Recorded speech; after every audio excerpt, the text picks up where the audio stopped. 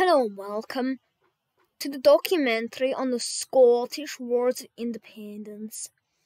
Today, with me, your host, Nicola Violet, we will be going through all the things that happened in Scotland and England and the relationship with the two countries between the years 1280 and 1330, which covers about 50 years in history.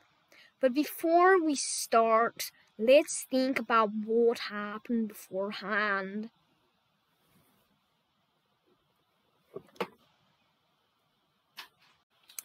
The Picts, also known as the Celts, were in power for the entire of Ireland, England and Wales, and as well as Scotland, now known as the United Kingdom and Ireland, also known as the Republic of Ireland.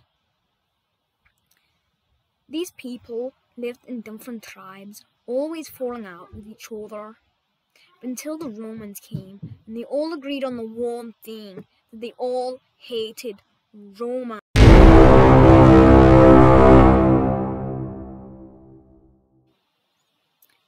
The Romans left eventually from England, which was the only country of the four that they conquered.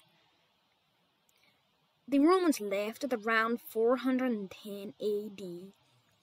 Then the Vikings and the Anglo-Saxons came and they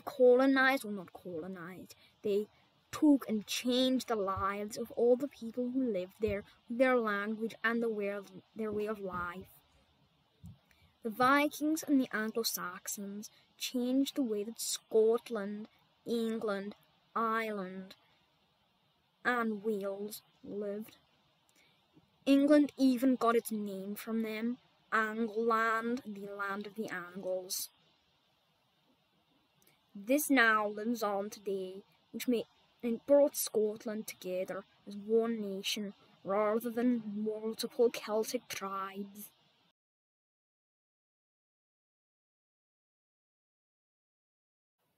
But now let's get back to the story of the Scottish War of Independence. It all began with the mean Alexander III, who was mean by the fact that he mistimed his death so that he would die and he had no male heir. This wouldn't have been a problem now, but it was then, because then they were sexist and they believed that they could only have a male king and they couldn't have a female queen.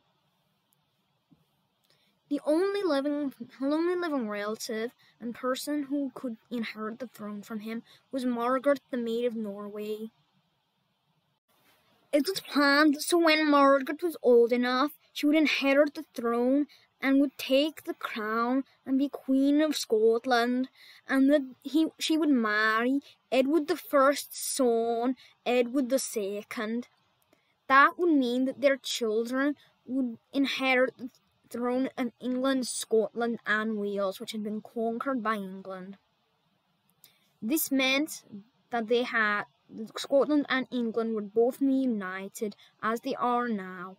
But if we know it didn't happen then, in 1280, so well, it happened differently. But still, as I say, that was the deal. When Margaret was old enough, the world looked very well. Margaret was going to marry Edward when she go home to Scotland, but the problem was, as she was on her boat to Scotland, she died on the way, very tragically. This also meant the death of one girl caused the death of many Scots and English in the Scottish War of Independence.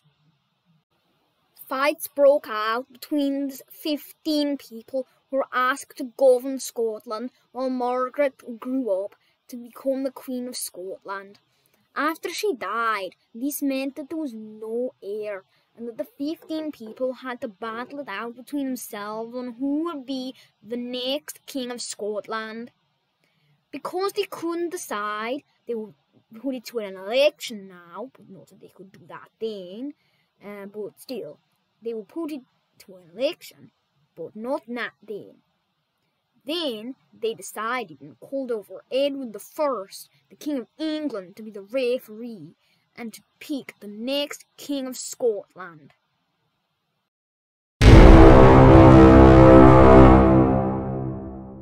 Two main contestants was John Balliol and Robert the Bruce. The Balliol family and the Bruce family were very big enemies. But as Edward, he wasn't picking the strongest king for Scotland because he was worried he was creating himself an enemy. He created and purposefully chose the worst and weakest ruler, not the wickedest. But anyway, the weakest ruler was John Balliol, as he wasn't the best leader of wars. He picked John Balliol on purpose because he planned to storm Scotland. Anyway, it was a big mistake for the Scots in the first place to ask him, but Edward took advantage of that as well. Edward could have been the nice one, but he actually took advantage of the fact that the Scots had made a big mistake. After all the Scots had taken Edward as their overlord, Edward decided to attack France. France was England's biggest enemy and one of Scotland's allies against fighting the English, as they both had the big thing in common that they hated the English. But Edward wanted backing with this. He wanted backing from the Scots in the army because he didn't have enough money and resources to attack Scotland alone.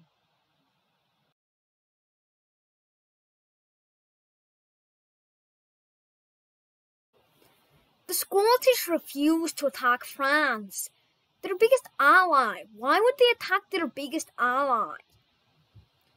The Scottish instead made an alliance with the French, saying, if the English attack us, give us backing. If the English attack you, we'll attack again from behind. This showed that the two nations were bigger allies than England and Scotland were. This now meant that Edward had to do something, and what he did was attack France. Edward was humiliated with what the Scots had done with the French. What he wanted to do was have revenge, and that was what he got. He invaded Scotland, imprisoned John Balliol, and tore off the Scottish flag from him and made him apologise to him. For first, this was horrible to the Scots, and afterwards, as a side effect, he took over Scotland and forced many of the most important people of Scotland at the time to sign to his total obedience. The Ragman Rolls was signed, with many people on it like Bishop Wishart, who was one of the most important bishops at the time. There was no king again. Scotland was in dismay. They needed a leader, and that was what some man called William Wallace gave them. William Wallace was from a minor noble family, and his family showed that they could change the course of history. Wallace was approved by Bishop Wishart to give him the time to plan and to overthrow the English, while Wallace was on the front line fighting. This worked very well.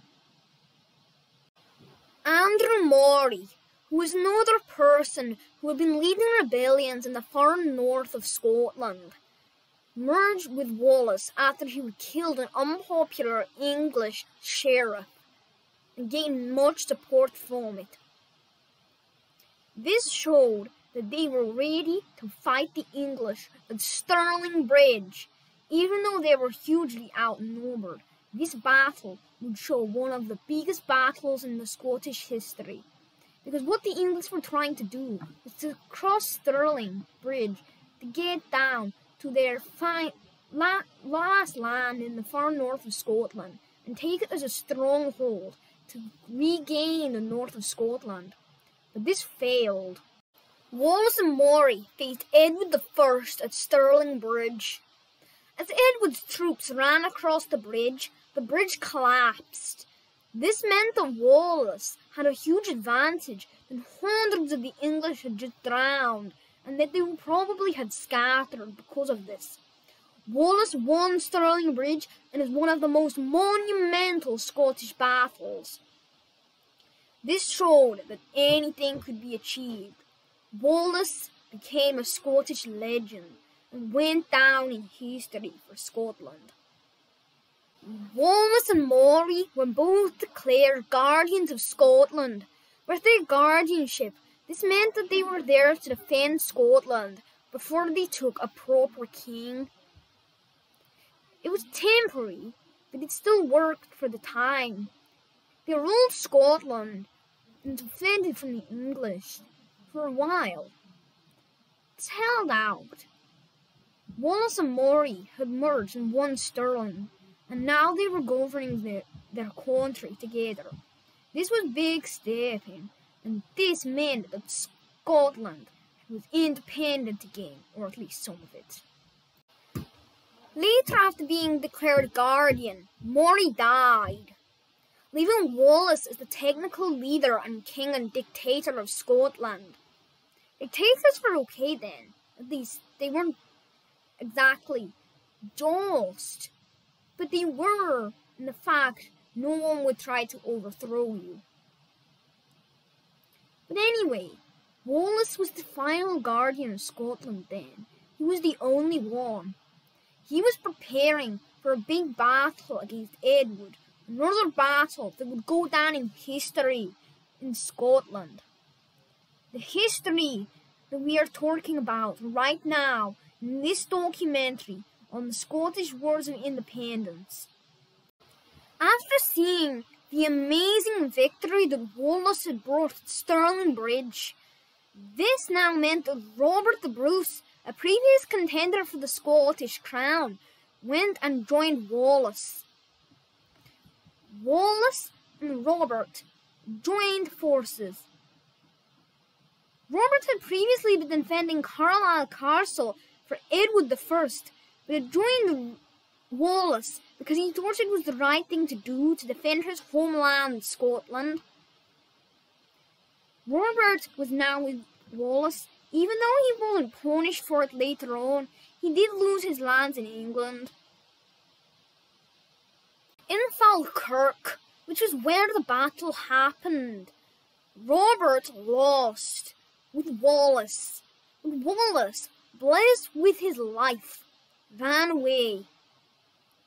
It might have been that this time that the battlefield hadn't been sparkled with pixie dust. Wallace lost dramatically. The English forces outnumbered him.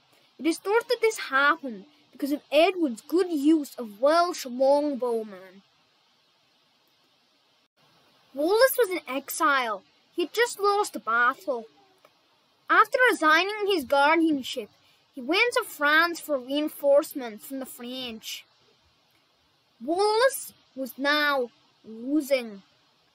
Wallace would rise again and come to Scotland, but he would never be as big as he was after Stirling. Edward was happy with his victory at Falkirk, but he was angry that Wallace had got away to France. But he still had the trick up his sleeve. He made an alliance with Robert the Bruce and John Comyn, the two current guardians of Scotland. This meant that he could put a price on Wallace's head, and whoever captured him or caught him, dead or alive, would be paid tribute from Edward. Wallace came back from France. He hid in Scottish forests and ran away from Edward's army many times. This worked for quite a long time. Wallace was back in Scotland and preparing to lead the rebellion. After running away for some time, 2 years to be precise, Wallace was finally captured and executed by Edward in 1305, after returning to Scotland in 1303. 1305 was when Wallace was executed in London and had his head put on a spike on London Bridge, which is quite horrible in my opinion.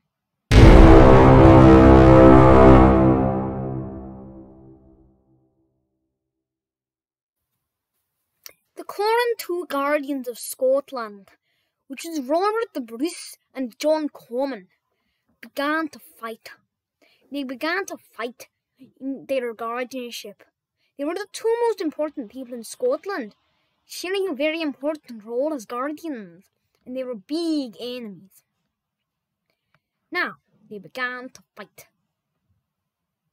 Although one of the priests, was added to try to settle the argument between them, this didn't work. Due to the events, this meant that Robert the Bruce, one of the earlier contenders for the Scottish throne, defeated by John Balliol, was kicked out as guardian. He was no longer guardian. This was devastating for him, although it probably was. I weren't there. So yes, he was kicked out from his guardianship. Even though Robert had lost his guardianship, he knew he had to do something with John Comyn.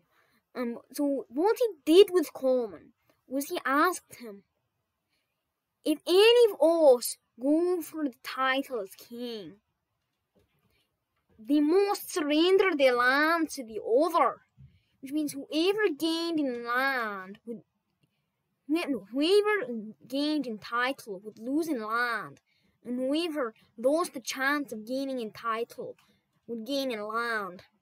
This seemed fair. Robert had earlier sworn loyalty to Edward. This was very much going against the fact that he had sworn loyalty to him. But the problem was, John Comyn probably knew that, and what he did was he had probably gone and told Edward that Robert had done that. And he did that, and Edward found out that Robert had done that, somewhat snitched at least, when Robert was in London, and the mayor of London, who was one of Robert's close friends, gave him a penny that had the king's face on it, and also gave him a pair of shoes. This meant run from the King Robert. Run.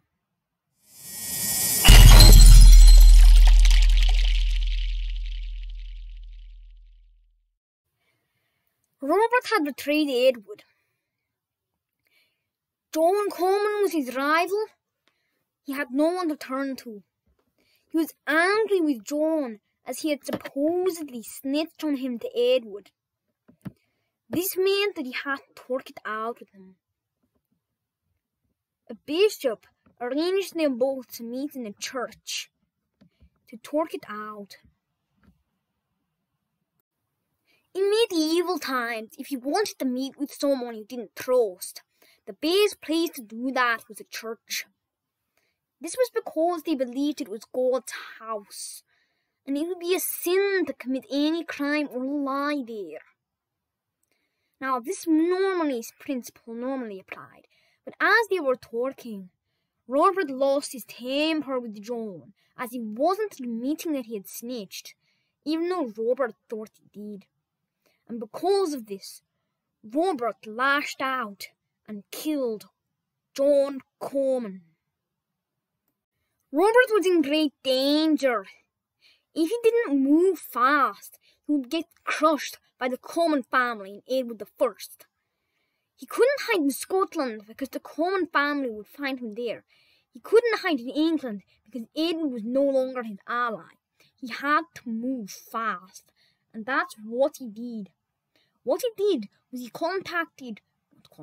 he asked the Scottish Church to give him forgiveness for his sin of what he had done to Comyn. And this happened. Bishop Wishart, the current bishop, a very dominant bishop at the time, as you were saying, the current bishop forgave him for what he did. This meant that Robert could be crowned King Robert I of Scotland.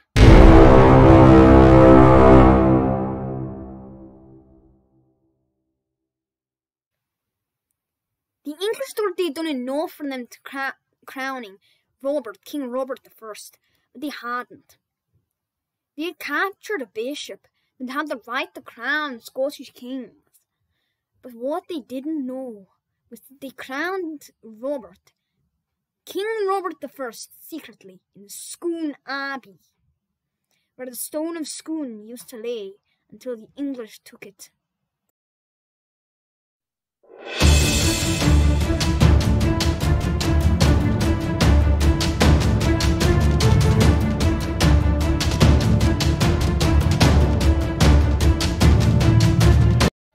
After Robert was crowned king, Edward came and defeated him in the Battle of Meanhaven. Robert was forced into exile. His wife and his daughter were captured, and 4 of his brothers were executed. Robert was in disgrace. He had to do something. He was losing the battle that he thought he had won after being crowned Robert I, King of Scots. Robert returned to land and started the long journey to regain Scotland. Edward was still in England, preparing to take him on, but he was ill and he was dying. As Edward lay on the border of Scotland, looking forward to what he had gained and what he had lost, Edward died in Carlisle, looking at the Scottish border between England and Scotland. This now meant that Edward II, who was supposed to marry Margaret the Maid of Norway if he hadn't died, was now King of England, preparing to take on the Scots. Robert avoided open battle with the English because his army was smaller and weaker. Regaining castle by castle, battle by battle, he managed to regain most of Scotland. But then trouble was brewing when Edward II's army came in to face the Scots. After Edward and Robert agreed to battle, Robert had the advantage of being able to pick the battleground. Although he, for a very long time, he had tried to avoid open battle. But now, the future of Scotland lay in the hands of an open battle with the English. He picked Bannockburn, a swamp.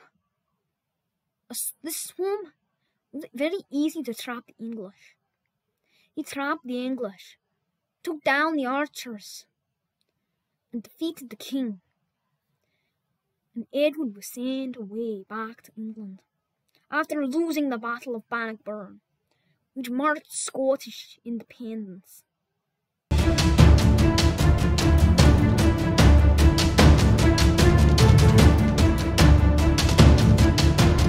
After declaring St. Andrew the patron saint of Scotland, they sent the Treaty of Arbroath to the Pope.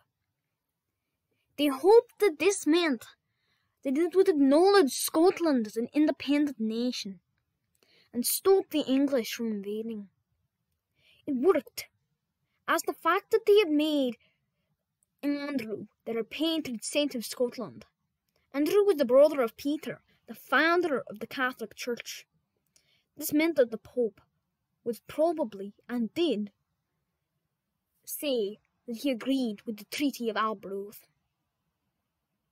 Edward I's nobles were angry. They were angry, and his wife was angry as well. His wife and his wife's lover, not Edward II himself actually, worked together in a plot to kill Edward II. They assassinated him by sticking a red-hot poker up his bottom. It would have hurt a lot. It's quite funny though.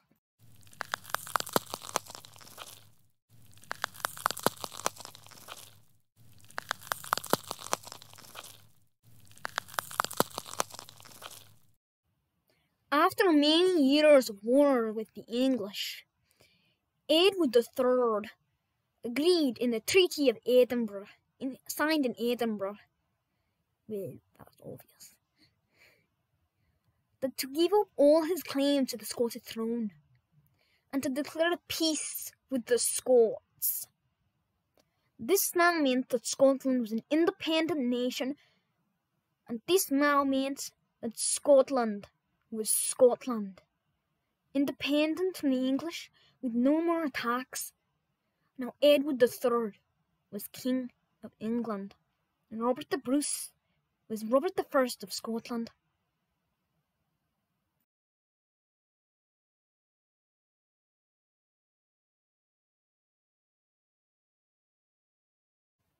After his long and successful reign, Robert, who was very ill, died. Many people said when he was ill, he could only move his tongue. Robert was ill, although his illness was coming and going, but it was coming more than it was going. Well, that's kind of impossible, because it was already there. But let's not get too literal. Robert had died. But now Scotland was an independent nation, and all he had achieved to bring Scotland as an independent nation from England would hold for 200 years.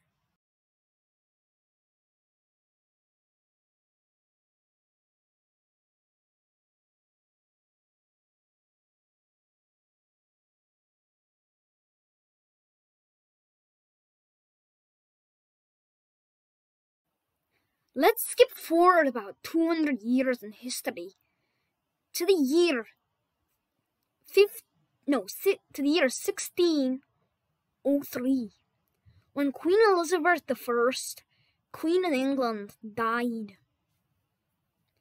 She had beheaded her cousin Mary, Queen of Scots, when she had thought that she was plotting to kill her. Although Scotland had been raging in civil war, James I was king. James I was Elizabeth's cousin once removed, as Mary was Elizabeth's direct cousin, and James was Mary's son. But that meant that when Elizabeth died, her only living relative was the Stuart, James Stuart, who became James I of Scotland and James VI of Scotland and James I of England. Don't get your dates wrong, Nicola. After we skip forward another 200 years in history and the Act of Union, united England and Scotland as Great Britain.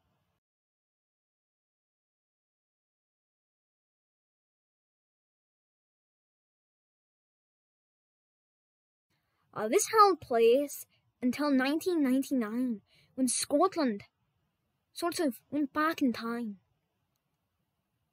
They wanted independence, and they're still pushing for it now. But in 1999, Scotland created Scottish Parliament, which could control Scotland a little bit independent of the British government.